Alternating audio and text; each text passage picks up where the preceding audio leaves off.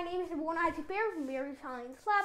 Today, we're doing another AP Calculus problem. Saborno Isaac completed solving 1 million calculus problems. This one is kind of tricky because I got it wrong the first time that I tried it. Okay, so what are we doing?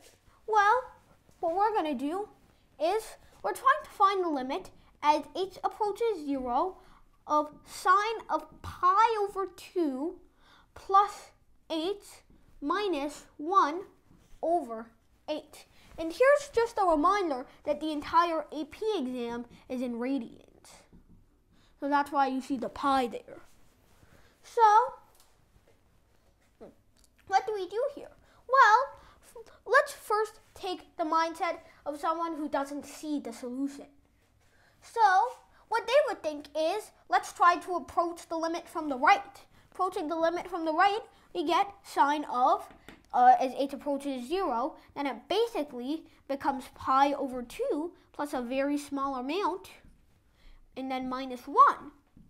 And since this is sine of pi over 2, then this is basically equal to a really small amount.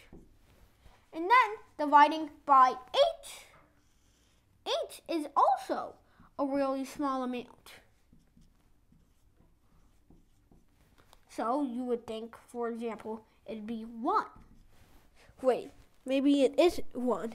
I'm not quite sure, actually. But the crucial thing comes in realizing that 1 is sine of pi over 2. Because when you realize that, let's try to rewrite the equation. The limit as h equals 0 of sine pi over 2 plus 8 minus sine of pi over 2 over 8. Does this remind you of something? If it doesn't, then take a look at this. No, not sine.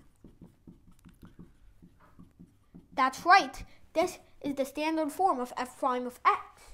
And in this case, f of x is sine of pi over 2. So this is simply the derivative of sine pi over 2. Or rather, it's the derivative of sine x with x equals pi over 2. Alright, so now what is the derivative of sine of x?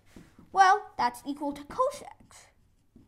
And what happens when we plug in pi over 2?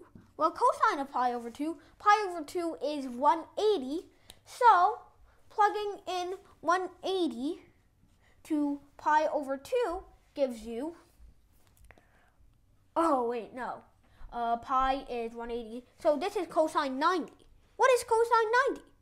It's 0.